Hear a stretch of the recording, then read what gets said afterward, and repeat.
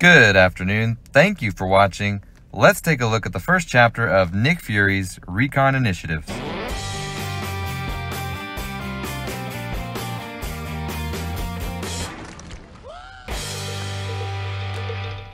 If you've been around the contest long enough, you've seen something like this before.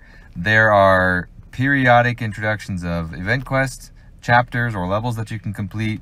Generally, there's different difficulty levels, and you get rewarded with some sort of in-game currency to get some usually pretty good items. And there are some pretty good ones on the docket this go round. So here's a look at the epic mode. You can see there's 5 fights on the way to the boss. There's 2 paths, so you'll have to play it twice.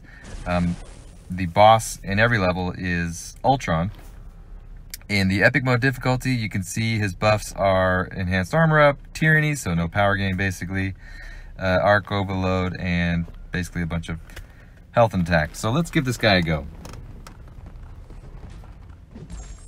Now Gamora just got her buff, which so far I really like. I was originally quite disappointed in pulling her as a 6-star, but actually now I'm not so disappointed.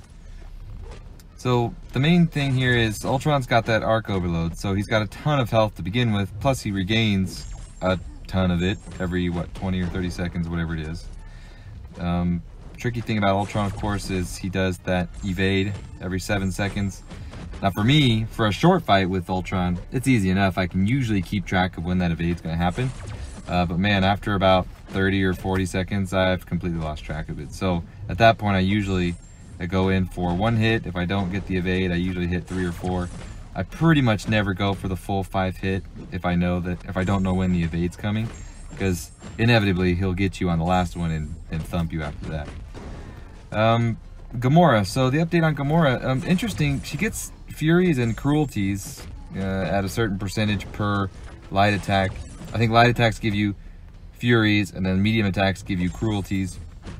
And then if you need to refresh those buffs, you can hit them with the heavy like that when the timers start over. And I believe the longer you fight, the longer they last anyways. So that's actually pretty cool. So you can see I get mine up pretty good here. It's 5 furies, 3 cruelties right there. Kind of playing around with, okay, when he's got his regen coming, I kind of wait and try to parry. There we go.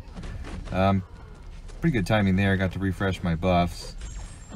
So you really just wear this guy down. It's tough, like I said, he's got a lot of health, plus that arc overload.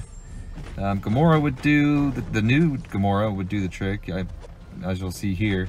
Another good champ for this might be Star-Lord if you have him, and have him duped. Gosh, you're looking for strictly Avengers and Guardians of the Galaxy, so boy, hopefully you've got the right ones to get through it if you're going to try the epic level. Lost my buffs back there, unfortunately. I still got to get the hang of that, but man, I really think once you get recharging those buffs down and hitting heavies when you need them, I bet she turns into a pretty good champ. So I'm pretty excited actually about this. Don't have her duped. I think she's just fine without it. I'm sure it takes her to the next level, but I'm perfectly okay with her how she is actually right now. Got another arc overload coming. Ooh, getting close on health. Yeah, he's probably gonna get this one all the way. So a little over 100 hits. I've heard it done in actually quite a bit fewer hits than that.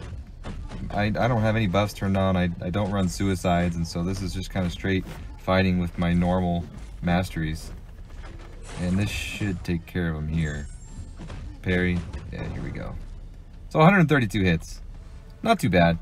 Again, really impressed with Gamora. I'm glad with the buffs they gave her. Very well. So the basics of these quests are, there's 5 fights on each path. There's no links, so they should be about the same difficulty. Do whichever difficulty you feel comfortable with. And if you can get to epic, great. You'll score some sweet bundles of 5-star shards. And get that intel, because there's some pretty sweet stuff on the intel menu this month. So anyway, I appreciate you guys. Thank you for watching. Like and subscribe if you haven't already. And share this with your alliances if you feel like it's something that they could use too. See you guys. Bye.